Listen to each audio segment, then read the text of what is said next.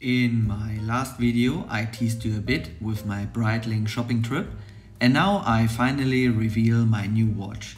So as you have probably seen in the thumbnail and title of the video, I bought the Breitling Aerospace Evo blue dial on bracelet. The reference for this watch is E79363101C1E1 and price is around $4,000.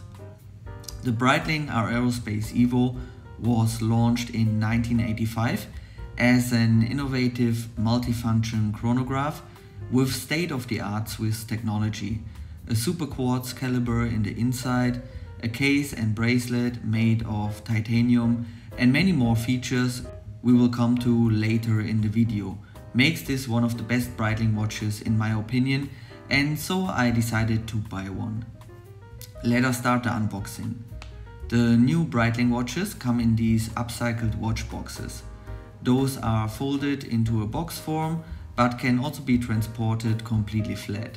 In the inside we find the user manual, not the most convenient one, and attached to it we have the warranty card.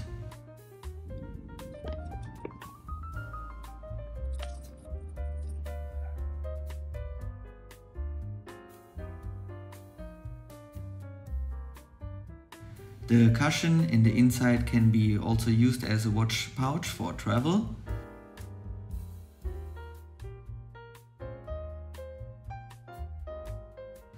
And here is the watch. Still all stickers and bezel protector on it, so let's get rid of them to enjoy the full beauty of the watch.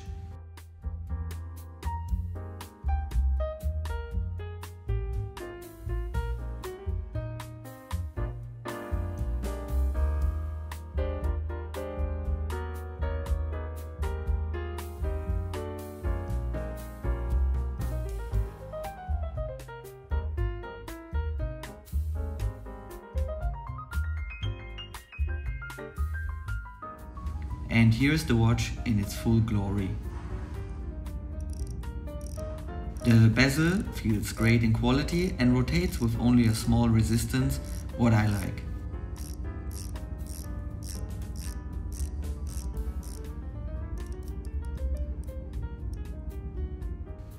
The watch has a case diameter of 43 mm, the lug-to-lug length is 52 mm and the lug width is 22 mm and a thickness of 10.8 mm.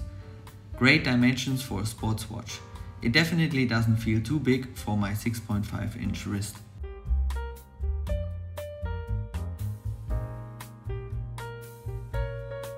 Let us set the watch. For that you go to the time mode via the crown and pull it out.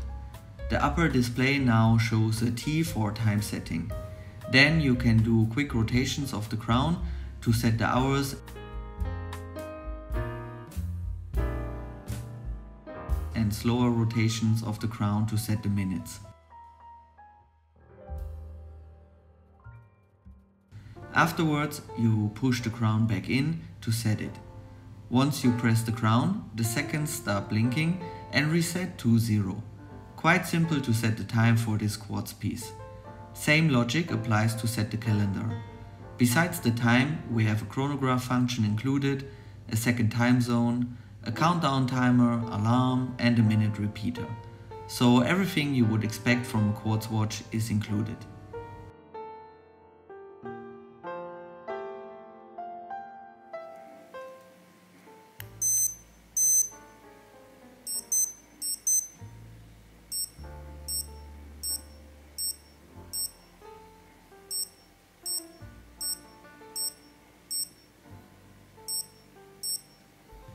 The case and bracelet are fully made of titanium. The crystal is a sapphire with anti-reflective coating on both sides and the water resistance is 100 meters. The dial features hour and minute hand for an analog time display.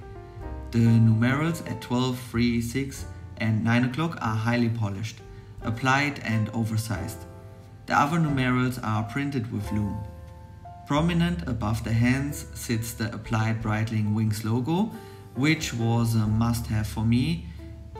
Breitling is connected to aviation and professional instruments.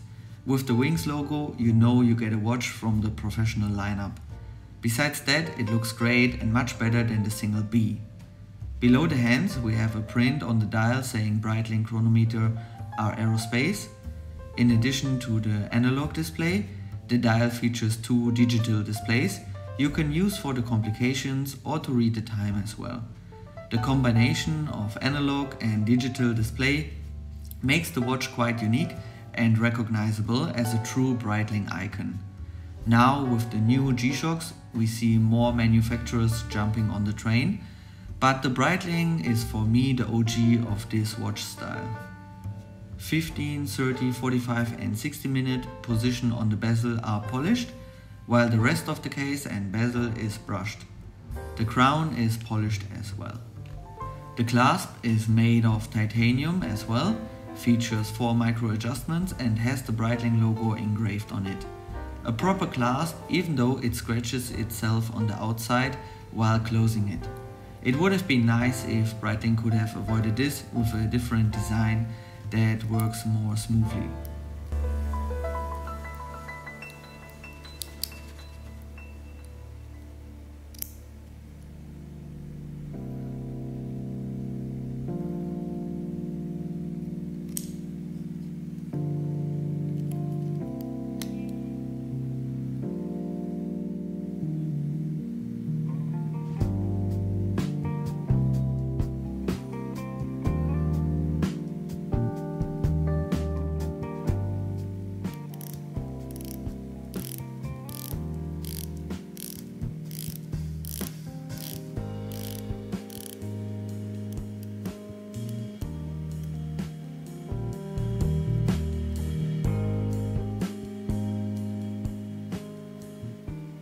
Time for a loom shot.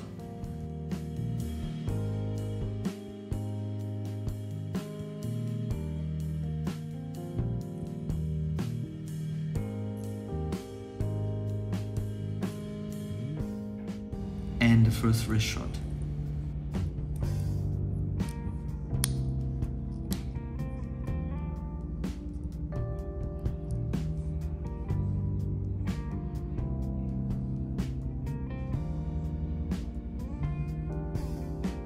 Before we come to the verdict, a few insights why I chose a luxury quartz watch. Besides my opinion of the Breitling Aerospace as an iconic watch, a quartz movement that is nicely packed can have its advantages. There is nothing to worry about it when it comes to servicing, and if you reach a certain amount of luxury watches, this will definitely become a factor to calculate. I sometimes also quickly change my watch due to different activities, and with this piece I never have to worry about setting it. And last but not least, I like the comfort of wearing a G-Shock, but miss the feeling of a luxury timepiece at the same time. So I think this aerospace can create a bridge between both worlds. And now we come to the watch score. So the watch dimensions are overall great for a professional sports watch. It is thin but has a nice diameter. The case is finished very well and you feel the quality in every aspect. The micro screws on the case back and bezel holding everything in place definitely impressed me from their finishing. The movement is a super quartz, but for today's quartz movements just slightly above average. The battery lifetime of 3 to 4 years is certainly nice. Nevertheless, you have to live with the fact that it is a quartz watch. The bracelet and strap is finished very well, but a bit tricky to resize and doesn't taper enough in my opinion. Also the clasp would be nice with a smoother operation. For the daily usage, this watch is perfect and also great for the sportive usage. For the weekend, you might want a bit more of a dressy or luxurious piece, but as this watch is still a Breitling, it will do a good job. Image and history are great, as this watch is one of the, as I said, for me, iconic pieces that Breitling is offering. But even though in today's world it is still a bit under the radar, or people maybe forgot a bit about it. And I think it would actually deserve more attention. For the brand recognition, many say Breitling is recovering, but comparing it to 30 years ago, So at least what I remember from my generation, when everyone was lusting for a Breitling Navi timer. I think in today's world Breitling slipped down the ladder a bit and now is, for example, below Omega and more likely next to Tudor. Value for money is also good if you can live with a luxury watch that features a quartz movement. So all of that together gives the watch a total score of 69 out of 100, and by that it made my list. And with that, we are at the end of the video, guys. Let me know what you think about the watch. Do you agree on the watch score? Would you buy a quartz watch in that price range as well? Drop me a comment below and hopefully see you in my next video. Thank you for watching and bye bye.